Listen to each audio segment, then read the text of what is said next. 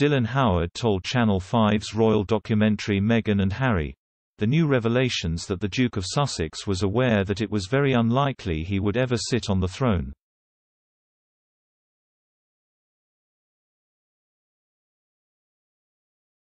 The royal author added that as a result, Prince Harry was able to live his life without being shackled by the same responsibility as Prince William.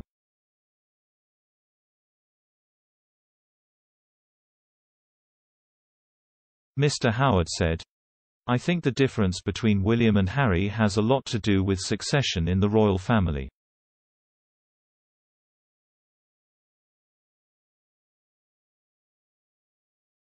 William knows that one day he will become king. Harry knew that the reality of that was that it was very unlikely he would sit on the throne.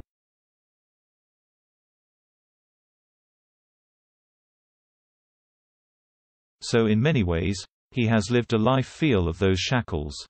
He was the rogue and renegade prince, and there was nothing wrong with that in Harry's eyes."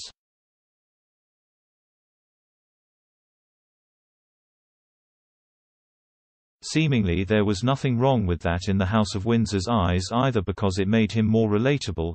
It also modernized the monarchy.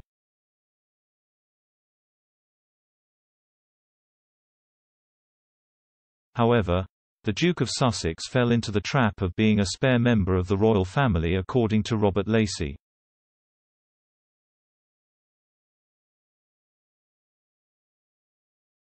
He told The Royally Obsessed that Prince Harry and the Duke of Cambridge started life as co-stars, but as the brothers got older their paths diverged and the Duke of Sussex began to resent his role as spare in the monarchy.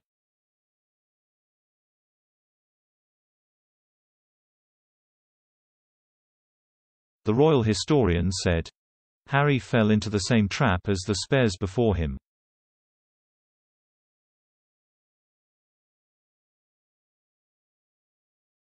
There is in Britain the tradition of the heir and the spare.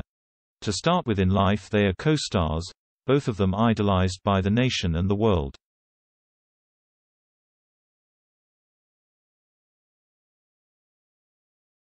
As early as I say in their childhoods, they became aware of it," Mr. Lacey added. Prince William derived a lot of strength from the idea that he would be king and have great responsibility.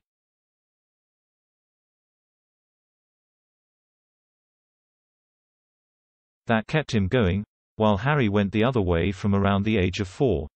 Once Harry was misbehaving in the back of a car and his nanny told him to shape up.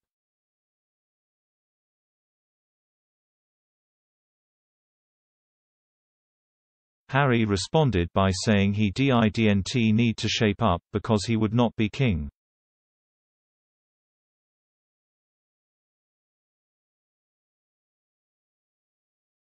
By their teens, Harry is coming to resent this typecasting.